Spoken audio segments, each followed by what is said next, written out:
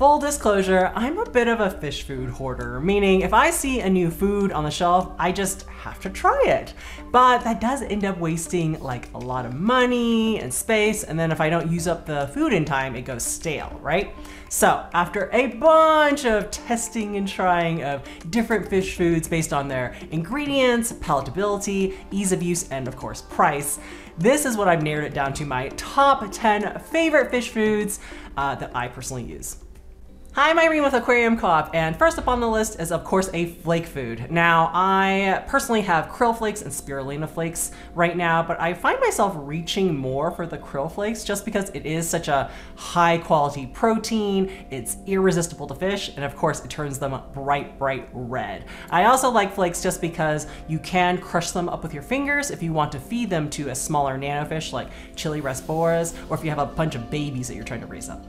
Number 2 is a good quality pellet food. Now, everybody has their personal preferences. I mostly keep nanofish, so I find myself using a lot of extreme nano. It's really densely packed with a lot of high quality ingredients. It's slowly sinking, and so I like to feed it to kind of mid-level swimming schooling fish like tetras, rasboras, as well as any bottom dwellers, corridors, live bears eating them, really any kind of nanofish. This is a good staple. Now, if you have a betta fish, I do personally use like a specialized betta pellet just because they generally, I like the floating ones near the surface because the betta fish's mouth can more easily come and eat it, as well as go for a betta pellet that is smaller in size. I've definitely had occasions where I bought a food, it was a little too big, and the betta kept eating it, spitting it out, eating it, spitting it out. So if you see that behavior, I would go for either the extreme betta pellet or Hikari has the betta bio gold. Both of them are nice and small and perfect for betta fish. Now, if you have bottom dwellers like corridors, catfish, and coolie loaches, you definitely need a wafer food. In the past, I've used a lot of the Hikari sinking wafers. They're perfect. They're kind of small-ish and they sink all the way to the bottom immediately. However, recently I've tried experimenting a little bit with Extreme's giant to me, 14mm wafer, and I thought my nanofish wouldn't be able to take them, but I think they're actually a form of enrichment, especially for my live bears. They'll just keep picking at it and then they chase that little wafer around like a hockey puck everywhere. So to me, it's entertaining and I think they're getting a little more exercise too. Now, if you are breeding a lot of fish or you just have a lot of smaller nanofish like I do, one of my favorite foods is actually the Aquariumcoop easy fry and small fish food. Look at this like weird bottle. It is so convenient to just go around from tank to tank and do a little few squeezes here and there, and it's super fast to feed all of your tanks, especially when it's like a really busy day and you just don't have time, but you need to make sure your fry are fed. Definitely go with this.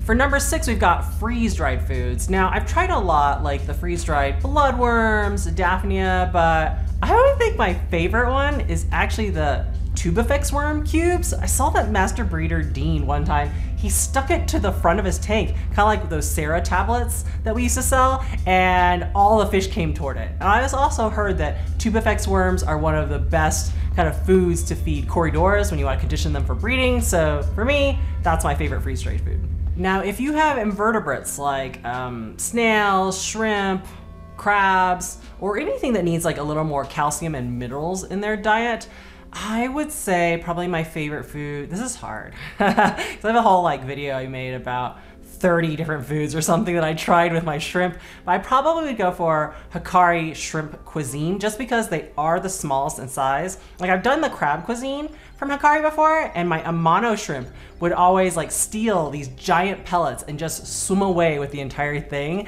So I think I will go for the smaller one just so that more fish in my aquariums can get to them, but that's my personal choice. Okay, now let's talk about one of my favorite foods, frozen foods. I have a bazillion different varieties all in my freezer because I love feeding frozen foods. I would say if you have like bigger fish, probably the classic frozen bloodworms is what I would go with, versus if you have smaller fish, maybe either the baby brine shrimp or Daphnia cyclops, that kind of thing. Frozen foods are great because they are kind of a single ingredient food generally. They're really high quality. All the nutrients are like flash frozen immediately. However, if you are feeding kind of picky fish that don't get a lot of other nutrients and minerals from, let's say, regular dry prepared foods, this is what I normally do. So I basically take my cube of frozen food, I melt it in a little tiny Tupperware container, and then I do get a bottle of Phytochem, just because it does have some of those extra nutrients that may be missing in a whole ingredient kind of food. So just add a couple of drops there, let it dissolve, and then I scoop it out and put it in my various tanks as needed. All right, this might seem a bit of a contradiction, but because I'm a busy fish keeper, you would think my favorite foods would be like flakes and pellets, stuff that you can easily scatter, but I don't know why. I really like Repashy gel food. This is the Community Plus and the Soylent Green, and I tend to mix them together 50-50. And it does take time to prepare, like about 5 minutes. You gotta take the powder, put it in hot water, it sets like Jello, but then you can just scoop it out and feed all of your community tanks. And it's really nice because it doesn't dissolve right away. It kind of stays solid for up to 24 hours. It's really good for feeding fry or slow grazers. And I love it because this little guy right here, Unicron, he's the tank boss in my community tank, and he will steal everybody's food. But if I put in Repashy and kind of drop it in the different corners of the tank, he can't get to them all. And so I feel like everybody in the tank has an opportunity to eat. So that's why I really like Repashy. Of course, I have to mention my favorite live food, which is hatching live baby brine shrimp. It's actually pretty easy, I feel like, for a live food, because I've kept various types of worms and cultures, and inevitably I ended up forgetting about them. And that doesn't go so well versus the baby brine shrimp. You just set a timer on your phone for 24 hours later, go ahead and harvest your culture and then feed it right away.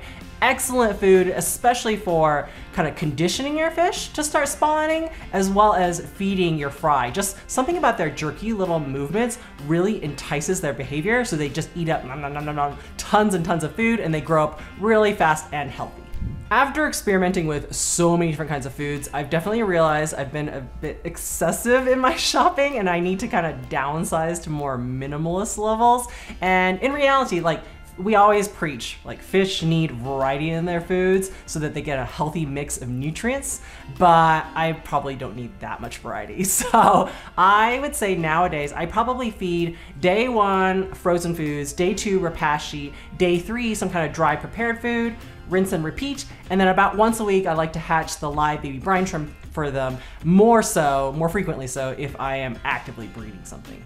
Now, if you have never hatched live baby brine shrimp before, I am challenging you right now. This stuff is magical. Like I said, induces breeding, raises healthy fry, provides enrichment. So don't be afraid. We've got an easy step-by-step tutorial right over here. Just follow it and your fish are gonna love you, promise.